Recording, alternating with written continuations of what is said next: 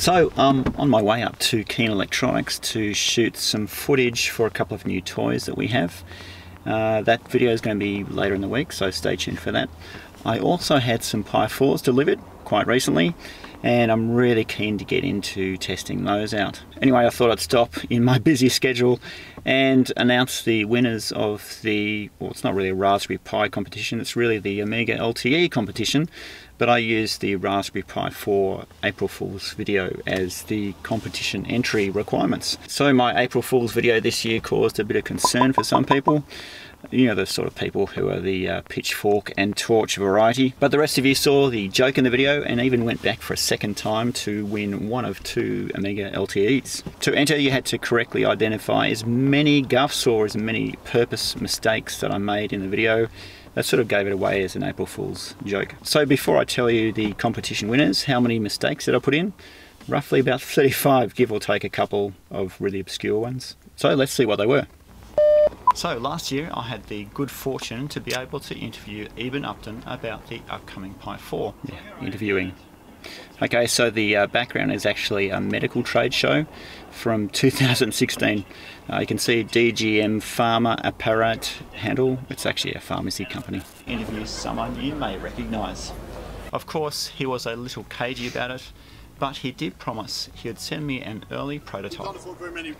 The interviewer is actually Jason Statham. Well, he sort of looks like me from the back. One thing to bear in mind is that before being sent this board, I had to sign a ton of NDAs to ensure that I wouldn't really leak any critical information. NDAs. Okay, the prototype date code is 1st of April 2019, and the serial number is actually ASCII hex for April Fools. Can't show you. That also means I can't... Yeah, a personal letter from Eben.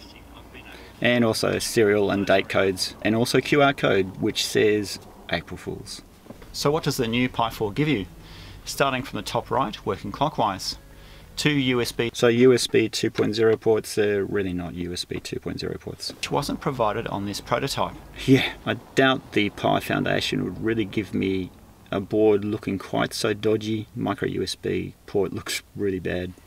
And look, I didn't have much time to desolder it, so hey. SATA 3.0. Oh yes, finally.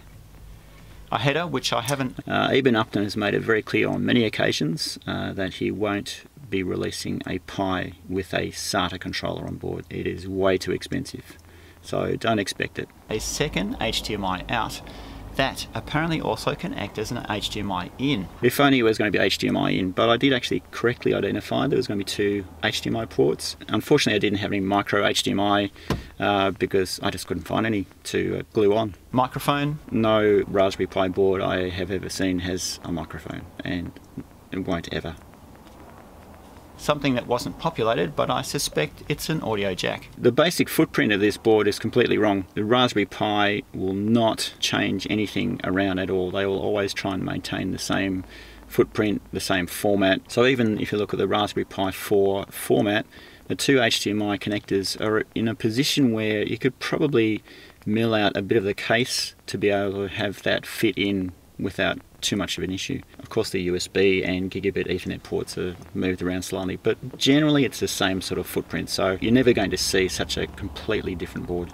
DC jack, which I'm not surprised about. If they had used USB Type-C, it would add too much to the overall cost of the board. Actually, USB Type-C doesn't really add too much to the overall cost of the board. It's a much better method of being able to deliver power than DC jack and micro USB, because micro USB is on the way out. It cannot deliver enough power. The only issue with USB Type-C is that it's not really mechanically sound. Not as mechanically sound as a DC jack. But anyway, it's here to stay. It's going to be around for a while. MIPI CSI 2. Reset button. No Raspberry Pi I have ever seen has a reset and power button, and I doubt there ever will be. Another button which I couldn't find the purpose of, and interestingly there's now 2 Pi headers. The first one is a standard Pi header. Yeah, 2 Pi headers. The first one is actually fine. It has plated through holes all the way through, but the second one it just glued on with araldite. So you would have seen when I switched the board over that there's no plated through holes on the second side. And the second one is an extension of the first. And finally, an IR transceiver. You're never going to see an IR transceiver on a Raspberry Pi. A Realtek RTL 8211 gigabit Ethernet. That's actually real. And transceiver. That's actually real What too. looks like some sort of Wi-Fi module under the prototype label. Okay, so the Wi-Fi module from the Orange Pi, I had a bit of difficulty trying to get that off, and if you look closer you can see that I completely destroyed a couple of tracks because there was a fairly large ground plane, and so I couldn't get enough heat to it, unfortunately. DC protection and buck converters. So they are actually ESD protection and DC buck converters, but if you look closely you'll see that the DC buck converters have actually had their heads blown off completely, because this is the board that I blew up in an earlier video. At least on this board there's 4GB DDR4 RAM. They are actually 4GB DDR4 RAM, and that is actually an 8GB eMMC module, but unfortunately they're mirror reverse because the Orange Pi format is round the other way, and so I had to print out the label and completely flip everything in post-production. Which I believe on the cheaper boards will be not populated, but if it is, it can be reflashed very simply using the micro USB port. That would be nice. An IC I haven't any clue about. Okay, so that particular IC is actually an STK3228 from Syntec Semiconductor. This is actually a semiconductor you would find in IP cameras, definitely something you wouldn't find in a Raspberry Pi. To do with the GPIO headers. And the thing that I'm pretty excited... Also, there's no pins connected to it. Unusual to find such a large semiconductor with no pins connected. Excited about is the fact that both the GPIO headers aren't being driven from the SoC, but rather from a custom FPGA. I can't really show you anything about this apart from the fact that it's labelled AF04. AF0401, April Fool's, 1st of April. A GL830 PMIC. That's correct. And finally a custom SoC driving the whole shebang. Okay, so a custom SoC, once again, the Raspberry Pi Foundation would not be veering away quite so dramatically from their standard format. Placing the SoC underneath is way too different. Which, once again, I can't really tell you about. All I can say is that it is indeed an ARM chip and being manufactured by Philips, of all people. Okay, the Philips company, as it used to stand, no longer exists. It was sold off to a consortium around about late 2006, and it eventually became NXP, which is still around, but Philips is no longer.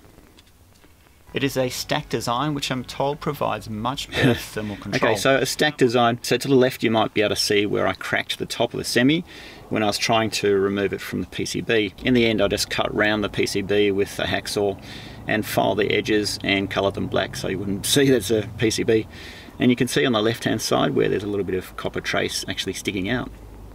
Idea what the upper and lower layers are, and even if I did, I couldn't tell you. Couldn't tell you. Now I've been told that the Pi 4 will come in 4 different flavours. The Pi 4 Maker Lite is the cheapest, aiming to be around the same cost as the current. Let's fast forward this. So I didn't have to reflash at all, which is nice. Okay, so this board actually would never be able to power up because I completely fried it. But what I did do was I used a green screen and simulated the LED flashing.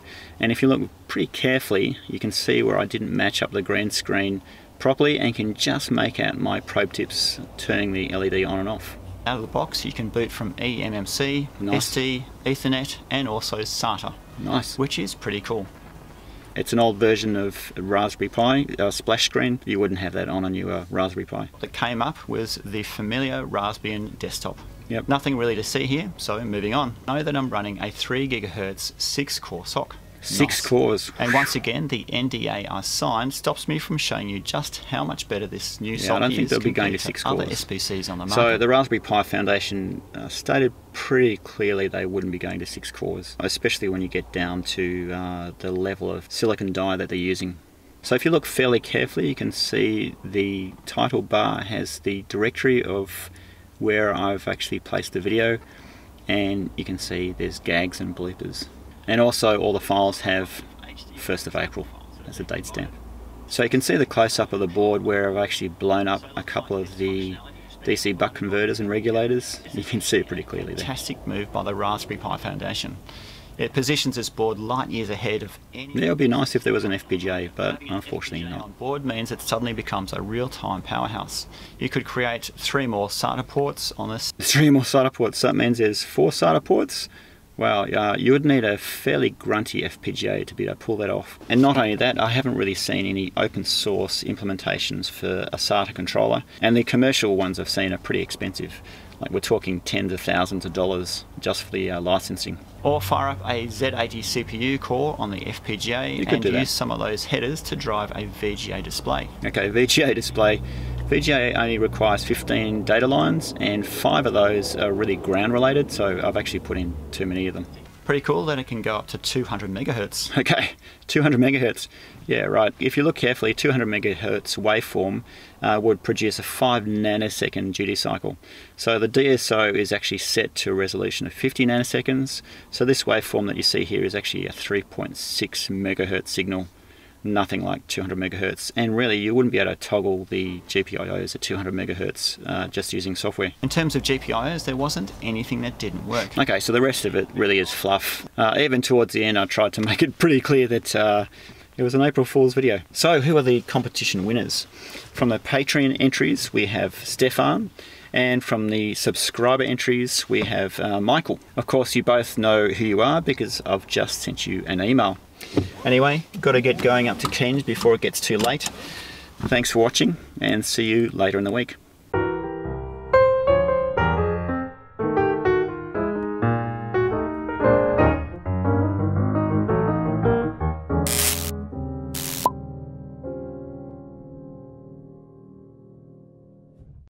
So you think everyone will pick up on all the April Fool's references I'm making? Oh, sorry.